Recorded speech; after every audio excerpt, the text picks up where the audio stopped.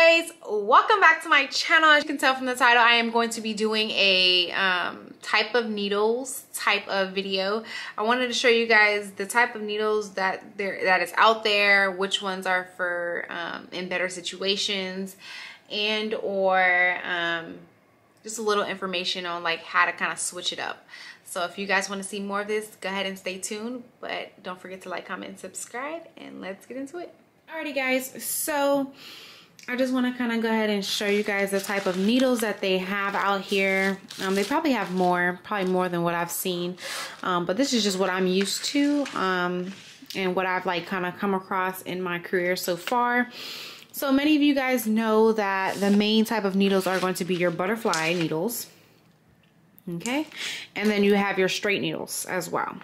Okay, me personally, I love these two options. I love the other options that I'm going to show you guys as well, but these main two are just the normal ones. If I had to choose, I would definitely go ahead and choose the straight needles, 100%, 10 out of 10, because they go faster. It's just 1, 2, 3, and pretty much it's over with.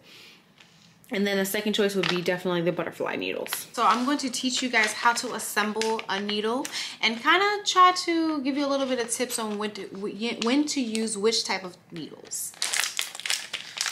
All right, so here you guys see that this is going to be your butterfly needle. This is the main one that we use for veins inside of your hands. And sometimes in your actual AC as well. But it just depends on the patient and what kind of veins that they have, because they may have really, really tiny veins. And I mean like tiny, tiny. It's like too tiny to go into their hands. And you may find some veins up here where, you know, you can use, but you would definitely need a butterfly for. So that's just that on that. So when you go ahead in and you take your needle out, you're just gonna go ahead and go like this. You're gonna get your vacutainer right here, and you're going to just go ahead and screw it in, and there you go. You just go ahead and you prepare your everything, you know, put your tourniquet on, wipe the alcohol, wipe it down with alcohol, and assess your vein. And normally you just go ahead and you just clamp these two together. After you clamp it, you just find your vein and you just go ahead and stick your patient with it. Stick the needle, I mean, where's the vein at? I can't even see it. Stick the needle right into the vein, and there you have it. And then you're able to kind of let go of the thing, and most of the time you're able to just kind of anchor and just hold it just like that, just to make sure with one hand. And then with your other hand, you're just go ahead and feed in your tubes just like that. In and out, in and out. So obviously that is going to be with both options. You're gonna have your the only difference between these two, like the blue and the green butterflies, is the size difference. This is, the green one's going to be a 21 gauge, which is bigger. So when the number is lower, that means that's the bigger the needle size. And so when the number is higher, that means the smaller the needle size, or the gauge of the needle, or, you know, vice versa.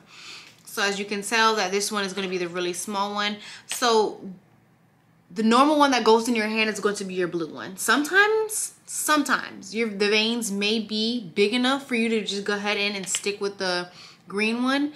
But I definitely don't really recommend that too much, because it will cause a lot more pain to your patient. It already hurts enough in the hand. So I definitely, if you have the blue needle, I would just go ahead in with that one. So those are those two options for the butterfly. Alrighty guys, so the next type of needles that we're going to have are going to be your straight needles.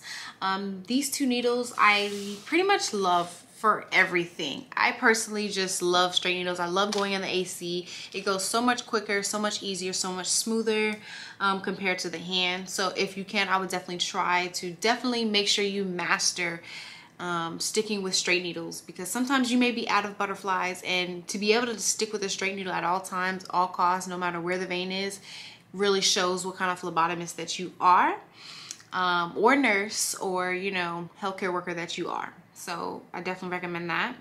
To assemble one of these needles, you're just going to go ahead in and unscrew the needle.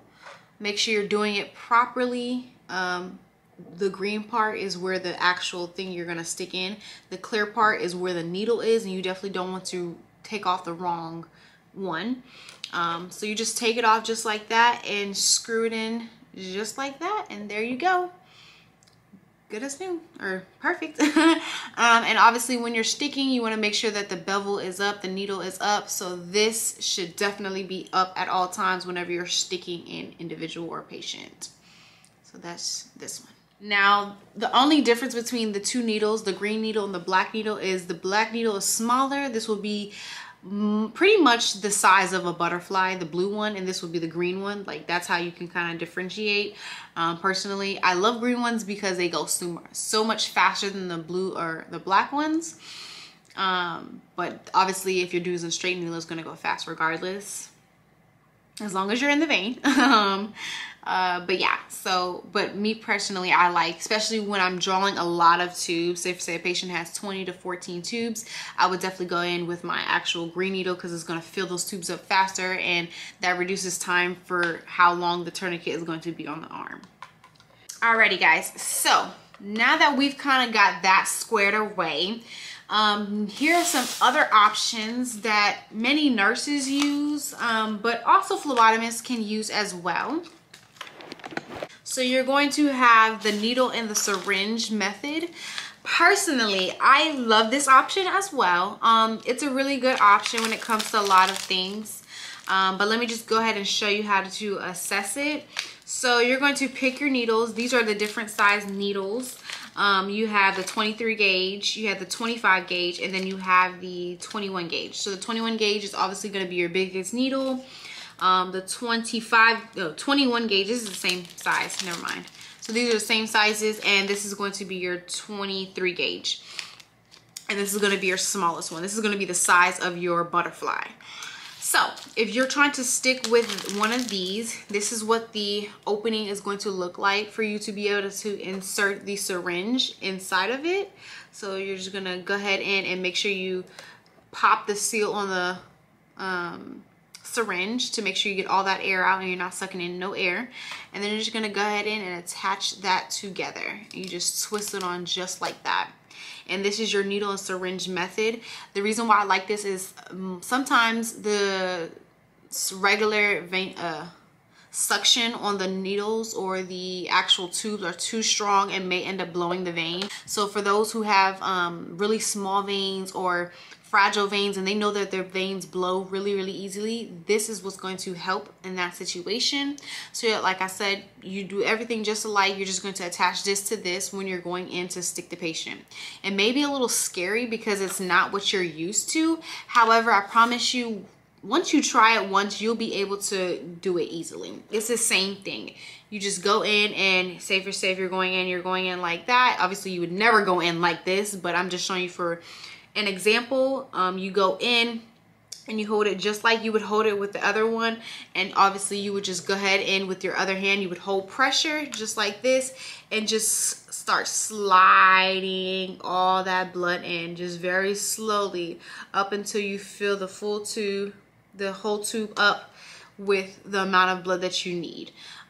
That's just that on that. They have different syringe sizes. Obviously they have 10 ml, 4 ml, 5 ml, 3 ml, 5 ml, and you would just have to go based on how many tubes you need to fill up.